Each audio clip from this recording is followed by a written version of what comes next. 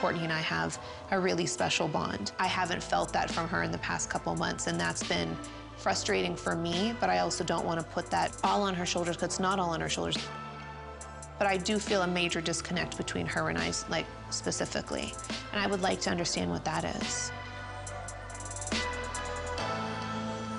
And I'm sure that worries you. I mean, it sounds like you guys had such a nice bond, and the tension is concerning you, and you miss her. I just think you guys, like, aren't, like, happy for me, like, genuinely. Like, when I'm, like, I'm going on a trip, like, everything to you guys, and this is what I was trying to say to you on the phone, it's like everything is, the show is more important, work's more important.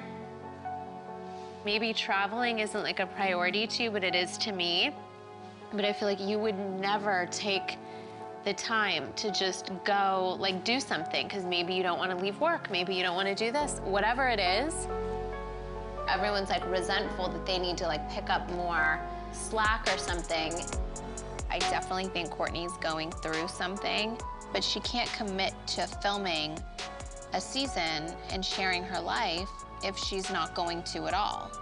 We honestly want Kourtney to take her trips. We want Kourtney to live her life and do whatever she wants to do.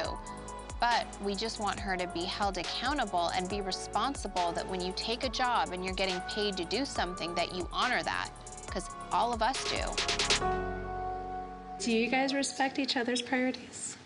I think I do. I think I'm happy that Khloé lives in Cleveland half the time, because I know that's where she wants to be. And I mean, whatever Kim has to do, I think on the day of that particular shoot, I agree that I acted like I didn't care about all of her stuff, because I truly didn't. She didn't have any other appointments. She just wanted to take the day easy. I also think it's not just this one day. Kourtney basically for the past, like, few months has been consistently late to work, which is, you know, there's always an excuse, this or that, but we've all been getting irritated. And when we're like, what's wrong? She's like, oh, couldn't get it together, deal with it. Like, we were feeling very much like, if we could all be here on time, please make yourself available. Or when you are here, be present. She's been on her phone, so we were feeling frustrated with that aspect. So that was a reoccurring daily kind of nitpicking that we would all do, or throw little jabs. Mm-hmm. And I'm sure for Kourtney, yeah, that got really annoying to her, but I think we thought if we keep doing this, she'll be on time.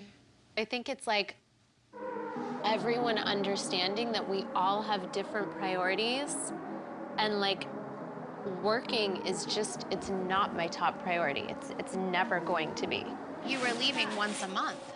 But that was a new relationship, and my boyfriend was not living in the country. So if I had to leave for 1 week every 6 weeks, that's what it was.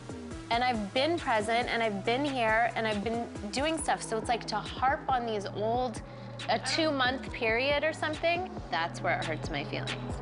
I feel like my sisters really aren't hearing what I'm saying, and that we're focusing on the wrong issues about me being late or my trips. And I just don't know, like, how this is gonna change moving forward.